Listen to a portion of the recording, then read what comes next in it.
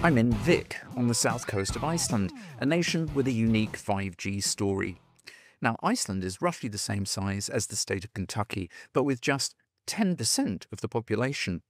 And another big difference between the two is that 99% of Iceland's population has broadband, whereas only about 75% of Kentuckians have high-speed access. How can that be? The answer is 5G.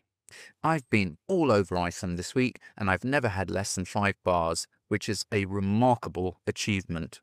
Ubiquitous broadband coverage is vital for the economy here, which is heavily reliant on tourists, like me, and for the scientific community, which depends on high-speed cloud connectivity enabled by 5G to monitor volcanic activity effectively.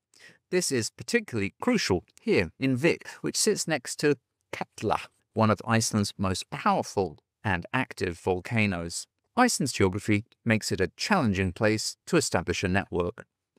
Then there's the weather. Local service providers Simin and Vodafone Iceland have tackled these challenges using innovative approaches like distributed antenna systems, or DAS.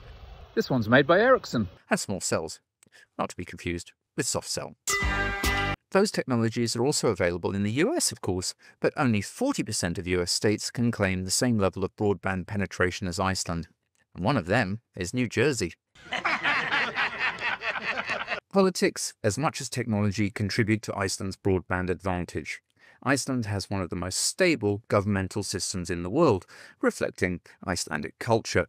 Tough, uncomplaining, hard-working. Icelanders simply get on with it. This sets the country apart from places like the US and the UK, where politics has become sort of a surreal freak show of incompetence, finger-pointing, and barefaced corruption, with very little actual progress being made on important things like, well, digital connectivity. All of us know in our hearts, we would not knowingly move our family, move our home next to a cell tower, right? We know it implicitly, that there's something just not right there. They have an expression here, "Allt munter reddast." It means it'll be fine. And for lots of reasons, that turns out to be entirely true for Iceland's impressive 5G infrastructure.